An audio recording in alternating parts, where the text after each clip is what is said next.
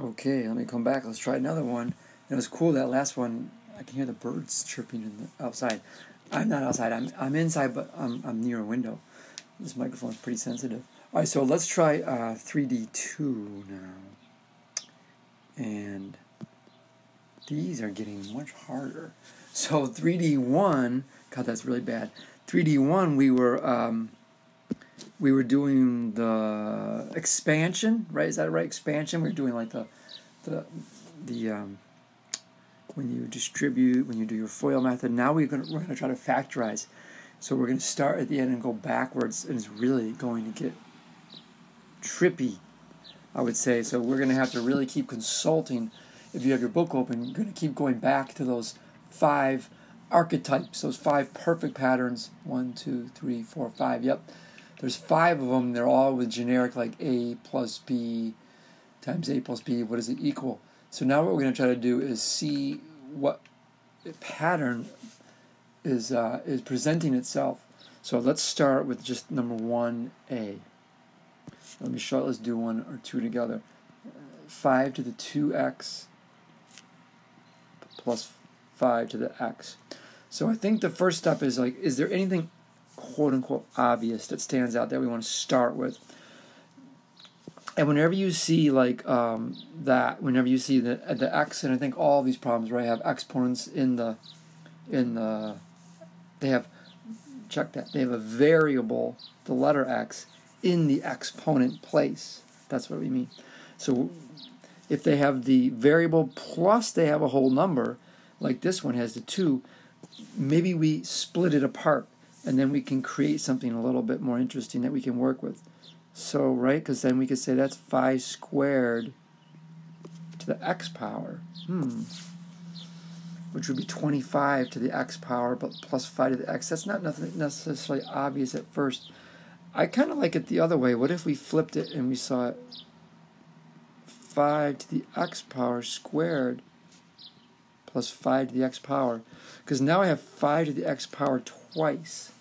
So it feels like I can do a distributive, or the opposite of distributive.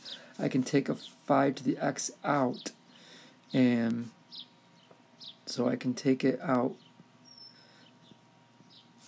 pull it out of the parentheses. I'm still going to have 1 5 to the x here, because 5 to the x times 5 to the x, that's 5 to the x squared.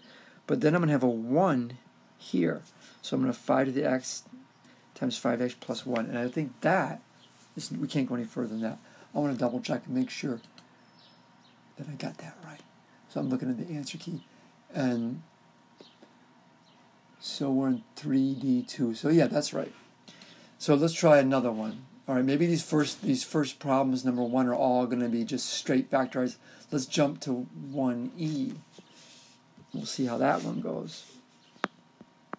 1E.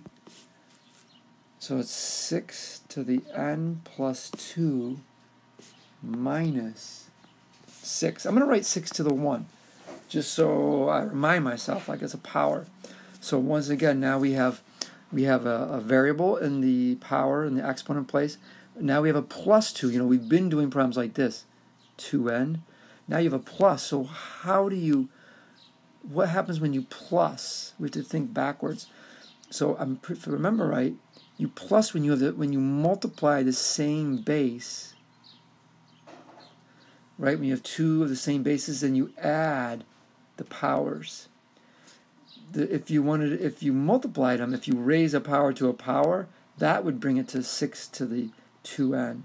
But this is different. This is n plus 2. So to this first scenario, it's not that scenario. So that means to undo it, we would be 6 to the n times 6 squared minus 6 to the 1. Oh, now did that do anything? Well, I see a lot of 6s.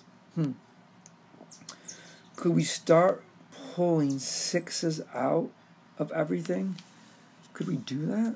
Could we pull a 6 out of that first one and say that's 6 times...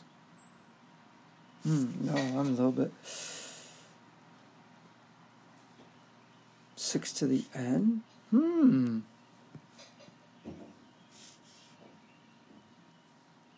you can't pull it 6. 6 to the n is like, it would be 6 to the n minus 1. Right? That wouldn't be, because how did I, that doesn't, does that help us? I don't think that helps us. Minus 6. Now you have like this big old term and this term. And now you could factor out another 6. Guys, I'm in struggle mode. 6 times 6 to the n minus 1 times 6 minus 1. Right? Because if I bring that back in, does that help at all? And now could I combine that back together again? So I bet you that I did something, I could have done this a lot quicker. Because that's now, you have the same, you have 6 times 6, you have the same base, you can add exponents. So when you add those exponents, that negative one and that positive one become just n. So now I have 6 to the n minus 1 with a 6 outside. Wow. Is that even right? I'm going to look at that. That's 1e. And oh my goodness, I was so close. They have 6 to the n plus 1. Why n plus 1? What did I mess up on? I must have made a mistake someplace earlier up.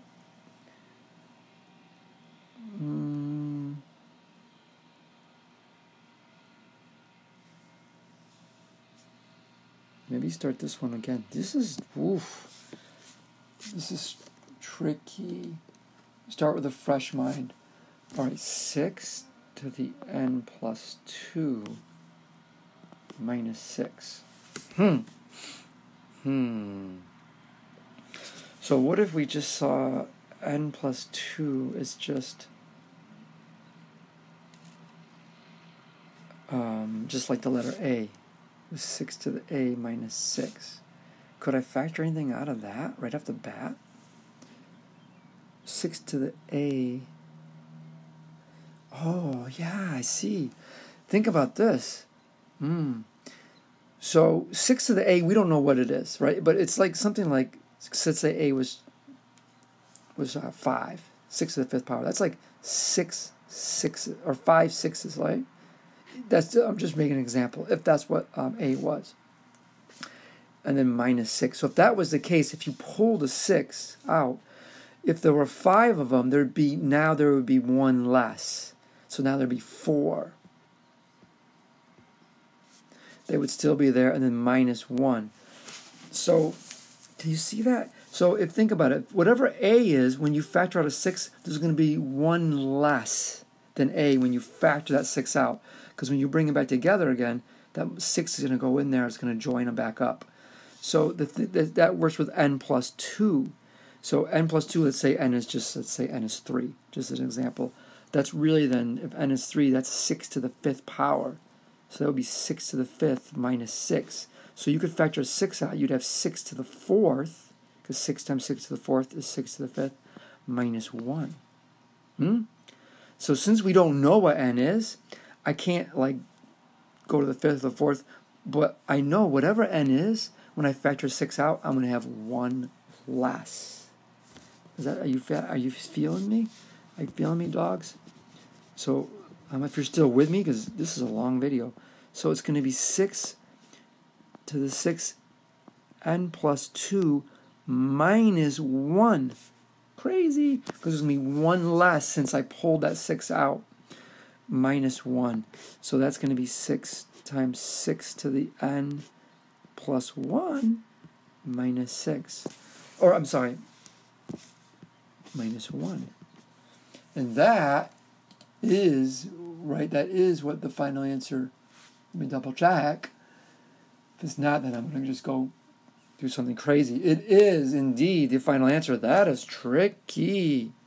So you guys struggle a little bit with these, and don't feel bad if you don't get them at first, because you just saw me make that mistake.